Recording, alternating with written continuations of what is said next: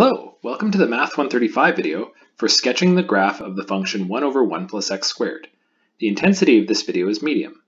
My name is Professor Michael Polyuk. The learning objectives for this video are, by the end of this video, you should be able to sketch a rational function using derivatives, and you should be able to identify when a graph does not have a given property. Note that I'll be assuming that you have seen an example of how to sketch a function before using derivatives, so we won't go over in detail how all of these things are related, but we will go over through this example slowly. So our motivation is, how can we sketch the function 1 over 1 plus x squared using information about its derivatives?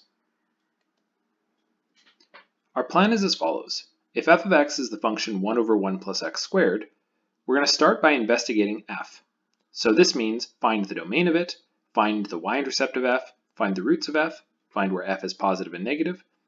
We'll investigate the symmetry of f, meaning is it even or odd or neither. And then we'll find the end behavior of f. Note that all of this stuff is going to be used or is going to be discovered and investigated just from f itself, without derivatives. Once we've exhausted all of that, then we'll actually look at the derivative of f. So then we'll look at where is f prime positive, negative, or 0, which will tell us where f is increasing or decreasing. And then we'll use the first derivative test to see where f has local maxes and mins. Finally, once we're finished with f prime, we'll move on to f double prime, the second derivative of f. We'll figure out where f double prime is positive or negative, which will tell us about when f is concave up or down. And then we'll find any inflection points. All right, so that's our strategy. Do as much as we can with f, then do as much as we can with f prime, then finish off by working with f double prime. So here's our function, and we're first going to look at the domain. Well, since you're never dividing by 0, since the denominator is never 0, this means that the domain is all real numbers. For the y-intercept, we plug in x equals 0, and we get 1. So we know that it crosses the y-axis at y equals 1. The roots, so where is this function 0? Well, this has no solutions because if you started with the assumption that the function was 0, cross multiplying would give you 1 equals 0, which is nonsense. The denominator is always positive, so the function is always positive. So this function is just always positive. What about symmetry? If you plug in minus x, then what you see is that the minus x squared simplifies to x squared, so that's just the original function. If f of minus x is equal to f of x, this means that f is even, so it has symmetry about the y-axis. Finally, we'll look at end behavior. So if you look at the limit as x goes to infinity or minus infinity, in both cases it's 0. It's 1 over a very, very large number, which will be 0. Okay, so let's gather up all of those observations. So the domain of f is all real numbers, the y-intercept is 1, it has no roots, it's always positive, it's even, and its horizontal asymptotes are y equals 0. So that's what we know so far from just looking at f. So let's do a simple exercise. Here are 3 potential graphs of this function. Now, from what we know already, I want you to give a reason why these 3 graphs are not the graph we're looking for. So take a moment, pause the video, and look for the reasons why these 3 aren't the graphs we're looking for.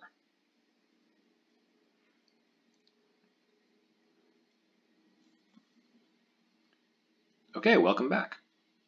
So let's look at this first one right here. Its domain appears to be all real numbers. The y-intercept is 1. That's good. But our function has no roots. This one has 2 roots. Our function is always positive. This one's negative sometimes. This function is even, and it's hard to tell what the horizontal asymptotes are, but it doesn't look like they're going to 1. They're going to 0. So there's lots of reasons why this one doesn't work. What about our second one? Again, the domain appears to be all real numbers. The y-intercept is 1. Yeah, that looks right. No roots. Yeah, this one doesn't look like it has any roots. It's always positive. It's even, so far it's doing pretty good, but are its horizontal asymptotes y equals 0? Well, no, this looks like it's just the horizontal asymptotes are gonna be 1. Okay, so this was pretty close, but not quite. And then for the last one, again, its domain appears to be all real numbers. The y-intercept is 1 again. It has no roots. It's not crossing the x-axis. It is always positive. It isn't even. So here there's no symmetry about the y-axis. So that's one reason. What are its horizontal asymptotes? It's kind of hard to tell. This one, it looks like it's going to 0, so that's fine. But this one, it looks like it's going off to infinity. So here it's got a wrong horizontal asymptote on the right-hand side. This type of skill of knowing when your picture is wrong can be very helpful in avoiding mistakes. All right, now we're finished up with f. Let's move on to f prime. So now we need to look at the derivative, and let's compute the derivative. We're going to use the quotient rule. So the quotient rule gives us this. We have the derivative of 1 here, which is going to simplify to just 0. And then the derivative of 1 plus x squared will be 2x. So this one's actually not too hard.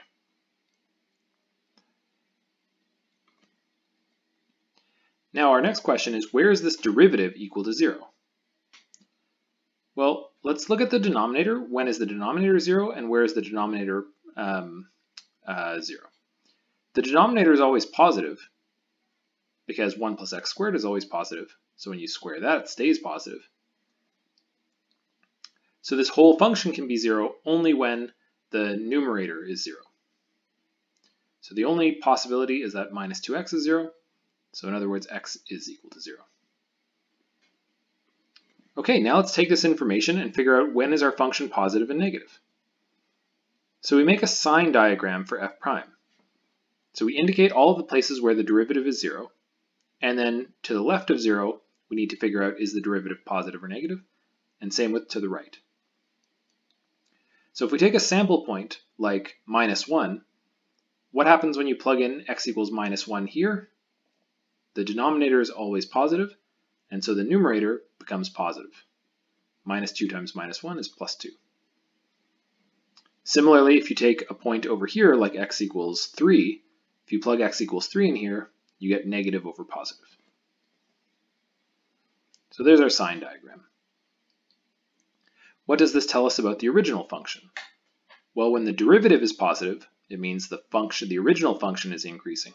And when the derivative is negative, it means our original function is decreasing. So there we go. We can extract information about the original function. What does this tell us about maxes and mins? Well, here we have increasing, decreasing. So it looks like there we have a max, a local max. So by the first derivative test, f has a local max at x equals 0. And because our function is just always increasing here and then always decreasing, this has to be an absolute max. There's no other place that can be bigger than it. Okay, now we're done with f prime. Let's move on to f double prime. So now we need to compute the second derivative of this, and this one's going to be a little bit more annoying. So here we have to use the quotient rule, and it's not as nice. So we use the quotient rule. Computing the derivative of minus 2x is not hard. Computing the derivative of 1 plus x squared involves the chain rule twice. So this is 2 times 1 plus x squared times the derivative of 1 plus x squared, which is 2x. Here we cancel these minus signs. And now we have a big old mess. And we'd like to simplify this a little bit so that we can eventually factor the numerator and the denominator. We have a 1 plus x squared here and here, so let's cancel one of them.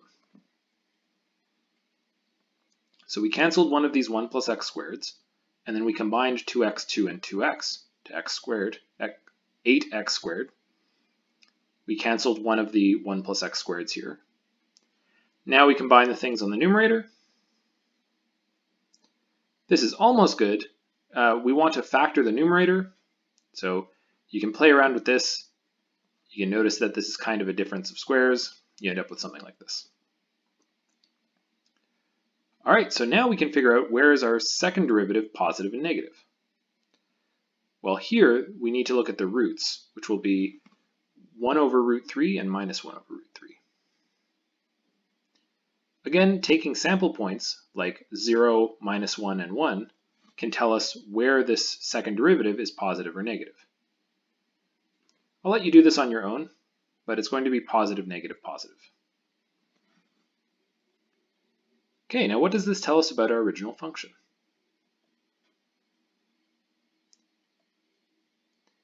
So whenever the second derivative is positive, our function is concave up.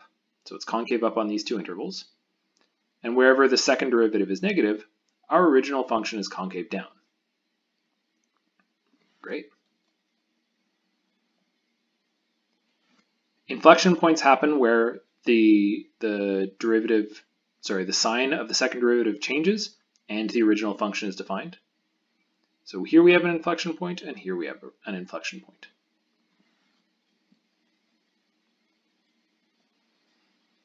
All right, bringing it all together, this is all of the information we have. So these first 6 are about our function that we just got from the function itself. These 2 we got from the first derivative, and these 2 we got from the second derivative. Let's take all of this information and put it together to draw it. Take a moment to do this right now.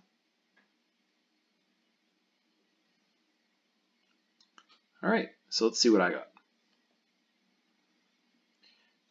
The first thing I'm going to start with is the horizontal asymptotes. So I know that my function is going to eventually go to 0, and it's always going to be positive. So what are the ways to do that? Well, it has to look something like this. I don't know exactly yet, but it's going to look something like this, and our function is even, so whatever I do on the left-hand side, I also have to do on the right-hand side. Now I need to figure out what's happening in the middle here. So why don't I look at the y-intercept? I know that the y-intercept is 1, so there's going to be a point right here. And then what's happening around this point? Well, we can see that our function is concave concave down on that interval. So the function is going to be sort of looking down. So let's draw that. We also know that this is a local max, so that works out nicely. That's what we expected. So f has a local max at x equals 0. Now we just have to figure out how to connect these things.